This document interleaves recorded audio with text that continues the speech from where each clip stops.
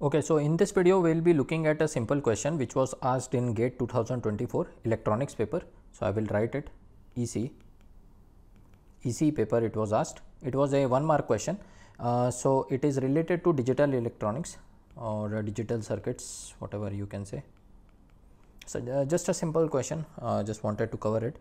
So here what you can see is it in question what they are asking is for a Boolean function f a b c d summation small m 0 to 5 7 8 10 12 13 14 15. This is what a function is given to you, a Boolean function, and you have to find the essential prime implicants. Which ones are the essential prime implicants, and options were given, but we will solve without option. Okay, so try on your own if you want. I'll move to the solution now. So here you can see we'll be using K-map. You can see it is a 4 variable function, so 4 variable K-map I have used here. You can see. So I'll write the numbers 0 0 0 1 1 0 1 1 0 0 0 1 1 0 1 1. Okay, so here you can see we have to find the how many essential prime implicants are there, which ones are there actually. So I have marked the minterms here, you can see. So this is what we have, minterms here I have mentioned. So 0 is this, 2 is this, 5 is this, 7 is this, 8 is this, 10 is this, 12 13 14 15 are 12 13 14 15. That's how it is made. Now we will make the pairings. So here you can see pair of 4 we can make. First is this guy, this one, right. I'll make it a lighter what should I say, lighter pair. Then you have like this also to cover these two guys. You can see to cover these two guys. These I made for these two guys, right. Then you can see a bigger one like this, outer loop, like this, pair of 4s. Okay, pair of 8 is not possible, that's why I am not making it. So maximum is you can go for 4. Now there are 3 pairs. You can see I'll mark it, this this and this. So this one is first, let's call, this is second, and this is third. Okay, what are these? First is, you can see first one is this guy, right, outer loop, outer loop, outer loop, outer loop. So this is B bar and this is D bar. So we will write B bar, D bar. Second name is name of second, this guy is all of this, right. So it is AB, and the third one, which is this big gun, so it is BD. So BD. So these 3 are your pairs, you can see, but we don't have to find pairs, we have to find essential prime implicants.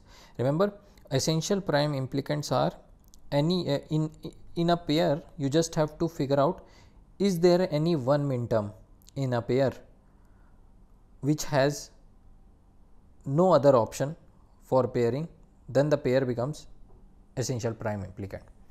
Okay, so you have a pair like this, any one minterm out of all these 4, if they have it, if they don't have any other option of pairing, then this pair becomes essential prime implicant.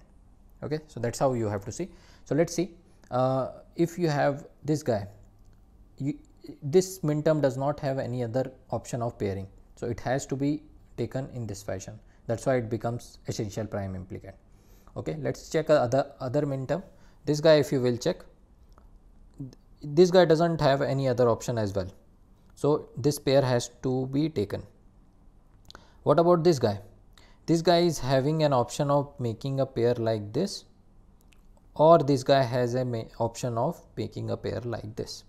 So this guy has 2 options, right, one to be included in this pair or one to be included in this pair. That's why, because of this minterm, it should not be a essential prime implicant. Same goes for this guy, it has an option of making a pair like this or included in the pair like this, and that's the reason, because of these 2 minterms, this will not be essential prime implicant, but because of these two it will be a essential prime implicant. We just have to find one minterm, at least one minterm in a pair which should not have any other option of getting paired. Okay, so it will be automatically becomes EPI. So third will be your EPI. Let's check B bar D bar, which is B bar D bar is first, which is this guy. You can see directly this one and this one does not have any other option of pairing apart from these guys. So this bigger giant has to be taken as an EPI. But if you will look at from the perspective of these two minterms, this guy has an option of getting paired like this, or this guy has an option of getting paired like this. Okay, or rather I should make like this. So because of these two minterms, this also has the similar thing. It can be paired like this, or it can be paired like this. Okay, so it has two options. This guy also has two options, but we have to find any one minterm which does not have any other option in the pair. So these two guys don't have any other option. That's the reason one will also be a essential prime implicant. What about the second guy, which is AB? AB is this one, right? This one. Now you will see the difference.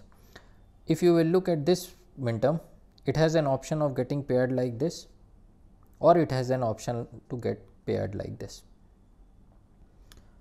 Look at this guy, it has an option of getting paired like this, and it has an option of getting paired like this. Same goes for this guy, it can have a pair like this, it can be included in the pair like this. And the last guy also has the same problem. It can be paired like this, or it can be paired like this.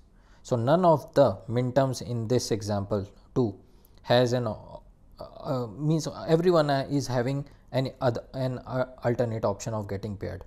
Means none of the minterms have a single option of getting paired, and that's the reason this will not be a essential prime implicant. Okay, hopefully you are able to understand this line.